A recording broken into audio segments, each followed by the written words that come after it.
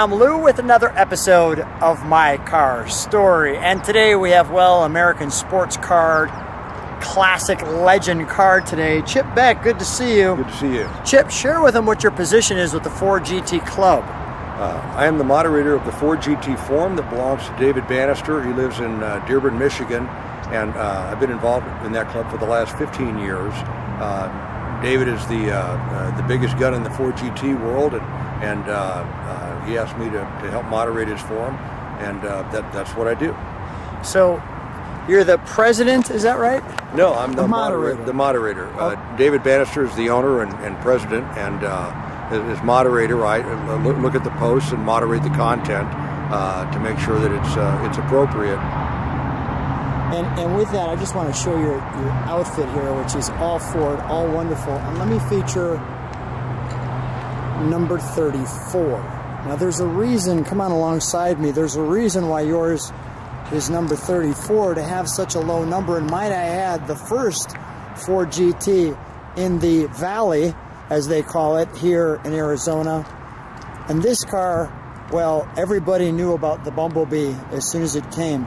What's the, I'll stay right here and let people take it in. What's the story? Why is it number 34? Everybody calls me Chip Beck, but my actual name is Charles Lewis Beck III. My son Charlie is Charles Lewis Beck IV. So 34 is Chip and Charlie, the third and the fourth. And you didn't just happen to run into that number. How did that happen? It's, I was told I was going to get one of the first 50 cars, first 50 Ford GTs that would be built. And I asked Henry Ford III if I could have my own serial number. And he said, probably not, but what do you want? And I said, number 34. And he said, why? And I told him. And so I was informed a couple weeks later that I got it. My car's serial number is 00034. Number 34. Now come on alongside me. So the Bumblebee is in the sun. And take a look at those rotors. Wow.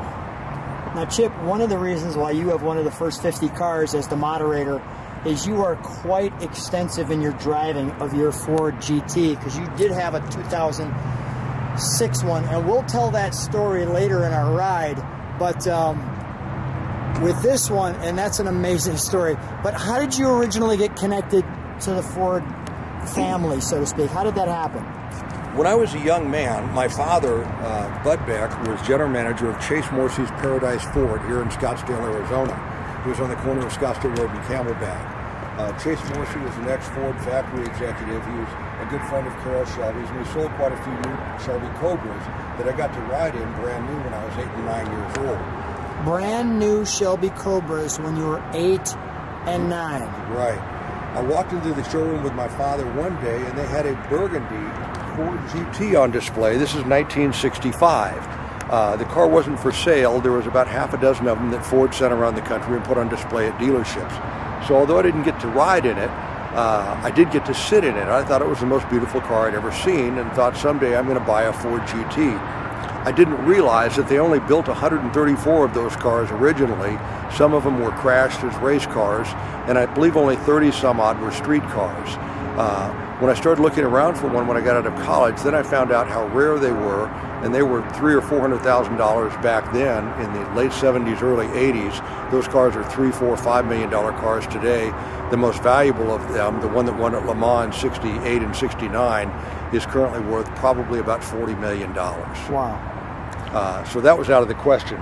When I heard that Ford was going to recreate it for just 2 years in 2005 and 2006, I decided that if possible, I would buy one of those. They said they were going to be $150,000. When they came out, they were $160,000, but the dealers were charging $300,000 plus. But I kept waiting, and the premium kept going down and down and down until near the end of the second year, I was able to buy this car for the list price, which at that time was $177,000. And it's been a good investment because it's never been worth less than I paid for it new.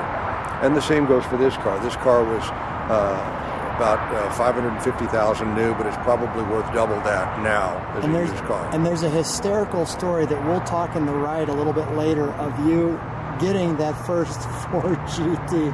It's also in the Bumblebee colors. Come on with me though. all of the beautiful design, even in the headlights, the air venting here. Now, Chip, you do one thing in particular that I think is really super cool. For kids who this is their dream car, you bring Hot Wheels of your car to them. Do we have a Hot Wheel in I do. I never go to a car show without a bag of Hot Wheels cars. Oh, I got the wrong key. So while you're doing that, I'll have no problem fixing that.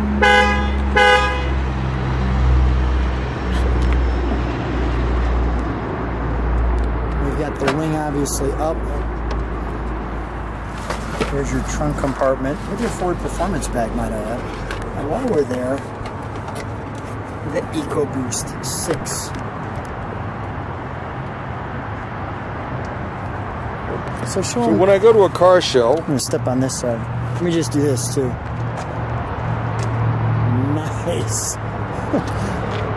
I always bring an entire bag of Hot Wheels. Mattel made an exact copy of my car, speed yellow with black stripes, and I give them out to all the little kids. I've given away over 1,000 of these to kids at car shows all over Arizona. That is so cool. So you collected Hot Wheels, you get them involved in it. I think that is a wonderful piece to your story.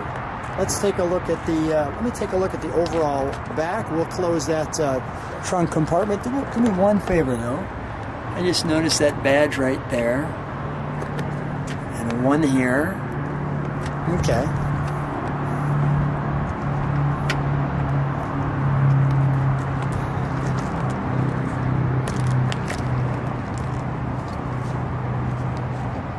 That's delightful. There are exhaust vents coming right through the middle of the tail lights that exhaust air from the transmission cooler on one side and the clutch cooler on the other. Chip, say that one more time. In the middle of the tail lights are exhaust vents. On one side, I believe it's for the transmission cooler, and on the other side, an exhaust vent for an oil cooler. It comes right through the middle out of that grill. Very cool. There's probably 30 different scoops and exhaust vents all over the car, including 8 in the belly pan. Really? May I open it? So the gas goes in here. Yes.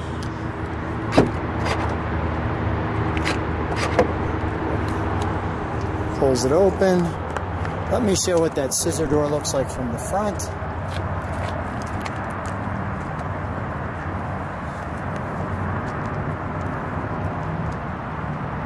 Greetings, Earthling.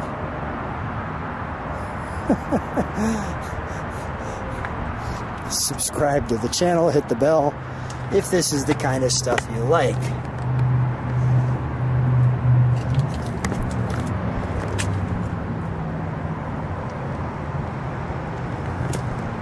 You're committed when you're here to the car, and we'll have Chip, when he turns it on, open that up, and there is number 34.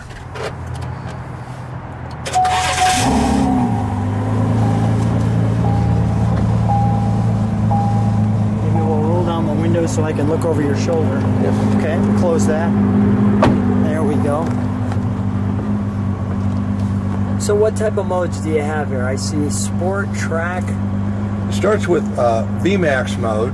That lowers the car to 2 inches off the ground and defeats all the aero and keeps the rear wing down to minimize drag. In VMAX mode, the car will do 216 miles an hour. Wow.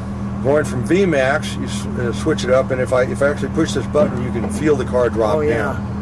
Now, going from VMAX to wet mode, we'll go back up to stock ride height, and this softens the power delivery and softens up the transmission shifts for wet conditions. Got it. Going from wet mode into normal for everyday driving, and you see how the dash changes with each different mode. Now it's at stock ride height. The transmission shifts normally. This is where you'd normally just drive the car on the street. For spirited driving, you've got sport mode. This increases the shock stiffness, sharpens the transmission response. It keeps the turbo spinning all the time, so there's no turbo lag in sport mode. If everything's wound up for faster driving. So suspension changes, engine changes, transmission changes, and then from there, track mode. In track mode, the wing stays up all the time, and again, it drops down. You got to push this OK button. I do, and back down it goes. Now you see the dash changed again. Now the gear shift is in the middle instead of the miles per hour in the middle. Miles per hour gets shifted over to the left, and you got more engine information on the right. So you see gear shift in the middle. Yep. on track mode and in sport mode. It just popped up. In regular mode, it'll turn to miles per hour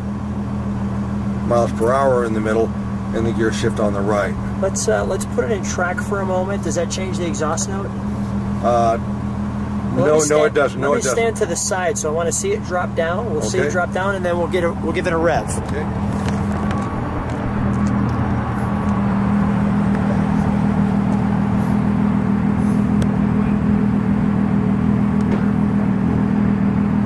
Oh, that's cool.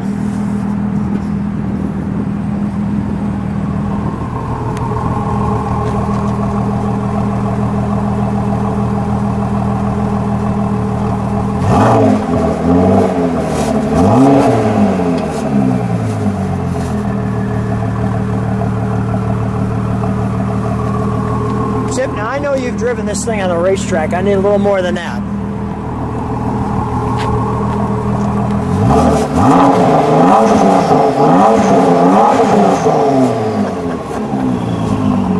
Okay, Lou's good. That was better. Chip, I'm going to leave you right in there. I want to just say we'll take a ride together, and we'll keep this this going on. Thanks so much. Betcha. So I'm riding here with Chip, and we're in the car. We're in the Ford GT, and you've got a hysterical story about the first Ford GT. You're 2005, right? It's a 2006. 2006. So tell them about that story real quick. I had never even sat in a Ford GT, but I knew I wanted one, and I'd worked on trying to find one that I wouldn't have to pay overlist price for. I found the yellow car with black stripes I wanted at Sugarland Ford in Houston, Texas. So I hopped in my little plane and I flew out there to go pay for it. A young lady picked me up at the airport, a young female salesperson, and I'm trying to act real nonchalant, like I buy expensive cars like this all the time, right. Which wasn't the case, of course. You know, I'm trying to be Joe Cool. And when I walked in the service department, this is the only Ford GT that dealership was going to get in the entire 2 years they were making them. And so there was about 100 dealership people standing around in the service department looking at the car, and in walks the guy who just bought it, and that's me. So again, I'm trying to be real cool. I waved to everybody. I walked over to the car, and the gal got in the passenger seat, and I got in the driver's seat, and the door has a big cutout there. I'm sitting up real tall. I waved to the people, grabbed the door, and slammed it shut. And I had hair back then. And that guillotine door smashed me in the side of the head. I almost blacked out from the pain, and I jerked my head down, and it ripped all my hair out that was caught in the seam in the top of the roof. And I'm literally seeing stars, and the sales lady said, "Oh my God, Mr. Beck, your hair is stuck in the roof. Does that hurt?" I said, "Yes, it hurts." And so I didn't know what I was doing. I opened the door, I jauntily stepped out, driving my forehead into the corner of that door with so much force that it dropped me to my hands and knees. My hair is wafting down from the top edge of the door. She's rushing around the front of the car saying, "Oh my God, Mr. Beck, are you all right?" I look up, And the dealership general manager is got his head in his hands like, oh my God. His enthusiasm for letting this out-of-state hotshot drive their only Ford GT had diminished noticeably. Oh my goodness. She's helping me to my feet. She says, are you okay? I said, no, I'm not okay. I said, let's go inside and do the paperwork. I've just had 2 injury accidents and you haven't even given me the keys yet. So I went inside, did the paperwork, and I managed to drive the car around the block without hitting a curb afterwards. Had a transporter pick it up and shipped it back to Arizona, and I was able to fly my plane home without crashing it as well. So I had an inauspicious start to Ford GT ownership that ultimately resulted in me getting this car. That's great.